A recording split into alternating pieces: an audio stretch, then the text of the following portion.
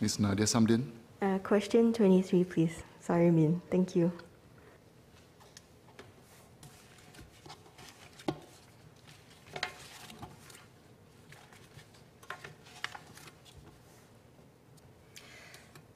The bulk of our beach litter is marine debris brought in by natural tidal conditions. NEA cleans our recreational beaches twice a day during the northeast and southwest monsoon periods, when the amount of marine debris increases.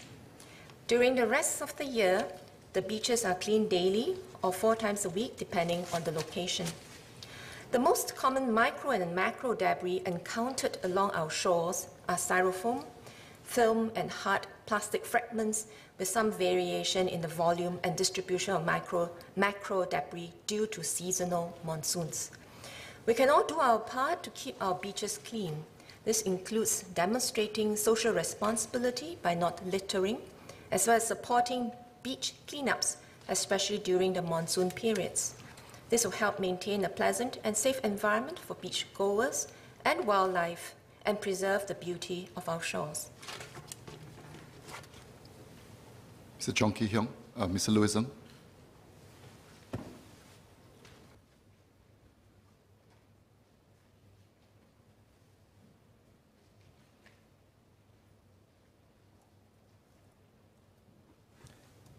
Thank you, sir, and I thank Minister for the reply.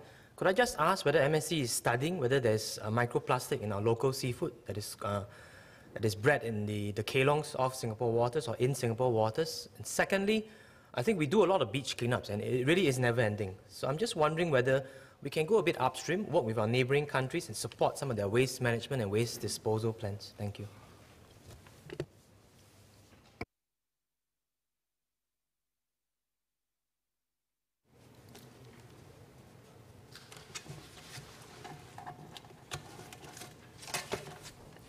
Mr. Speaker, I'd like to thank the member for the supplementary questions. SFA will ensure quality and safety of our food regularly, and they do inspect on a regular basis. Specifically, with regard to kelong and microplastics, I will have to come back to you, and I will encourage member to file a parliamentary question if you are interested in this topic. I do agree with you that with each tide, each day, each monsoon season, marine litters are washed ashore. Indeed, I think we're very, very grateful to many of the community groups that have been conducting beach cleanup. I think some of the members here have joined them and would appreciate the enthusiasm and the commitment these groups have demonstrated. We do actively participate at the regional as well as global arenas. We are active on ASEAN. We participate. We agree, we sign on to a declaration to stop and act on marine litter. We're also actively conducting courses for the officials on this issue about tackling waste and tackling and also managing litters.